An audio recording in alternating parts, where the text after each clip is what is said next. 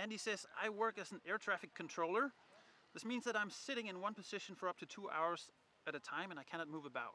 The screens I'm looking at are not at a good height and are not adjustable. What would a good sitting posture be? And does the sock doc, that'd be you, have any suggestions for mobility exercises to do to counteract all that sitting? Also, he says, he suffered a C6 fracture last year and things have stiffened up quite a bit since then. So he must be an air traffic controller at like one of these remote Siberian prisons where the train delivers supplies like once a quarter, every few months, and nothing, like everything's stabilized. Nothing moves, and he's the only one. And he's not allowed to move either. No, like maybe 2 keys the whole time. I don't know. Well, no planes would be coming by. Wow, this is rough. I mean, it's a hard question. I think he should change the prison that he's working at.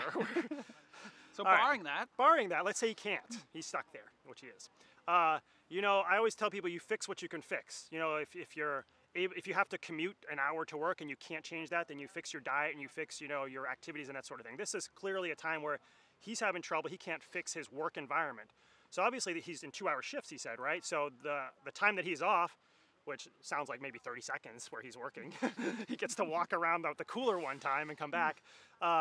He would want to do as much motion as he can. You know, hopefully he can go barefoot there or even be barefoot at his desk and maybe have like a ball, like a lacrosse ball or some, you know, where he can roll his foot and just get some motion in his connective tissue. Even though you're only rolling your feet, it might help your whole back too, because all that stuff is connected. He can't move his computer screen, but he could move his chair a little bit, maybe lower it or raise it so he's not as strained.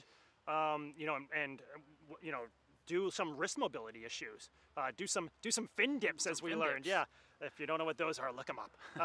But you know, he could do things like that and just move as much of his body, you know, neck rotation, circular rotations, that sort of thing, as much as he can to get him by such a movement lacking environment that he's in. That's a tough one. Yeah, there's basically nothing to do while he's sitting there except and even though of course I was joking at the beginning, because I'm sure he's probably in Croatia rather than Siberia or someplace like that. You know? But you know, I mean, this is a place where, I mean, sometimes people just have to change their jobs. I'll see people work, you know, like third shift, or like nurses and doctors who are on like these shifts where they work, you know, 8 o'clock at night to 8 o'clock in the morning, which is not only a long 12-hour shift, but it's not based off our own body. It's the wrong 12 hours, right? And sometimes people just can't get better. You know, their bodies can't handle that, or they can't handle it a certain amount of time. Everybody has their breaking point. And yes, some people have to change their job.